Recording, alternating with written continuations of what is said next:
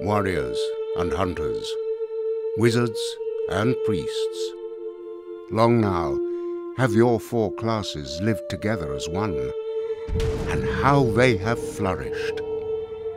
Where once stood only a few muddy huts, now looms a glorious city of iron and steel, trade and commerce, music and laughter, a place called Ardent.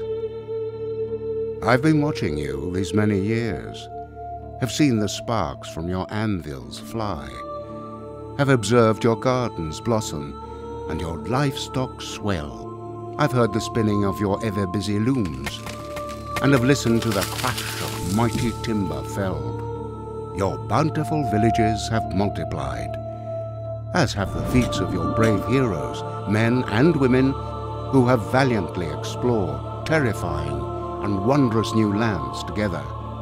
You have battled ghoulish fiends and defeated nightmarish beasts, several of which were the very last of Malak's brood of horrors.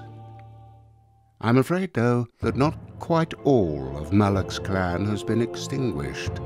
I know of one member who has patiently bided his time, deep within a fortress of stone. Shh! Can you not hear it? Of course you can't. Vanity and self-indulgence has surely dulled your senses.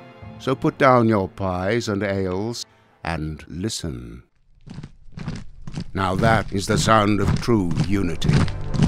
The gates of Castle Pyron have been flung wide, and 1,000 soldiers cut from unbreakable stone march forth.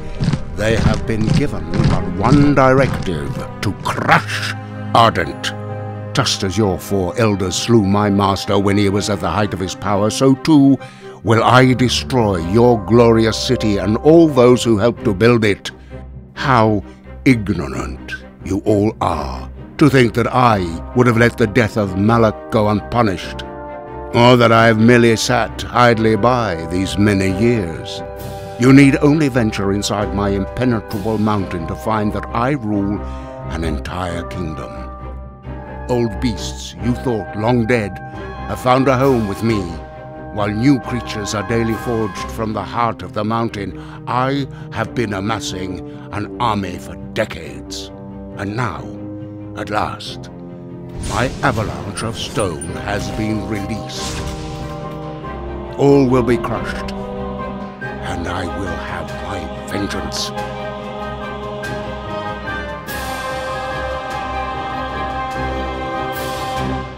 I am Lord Pyrus.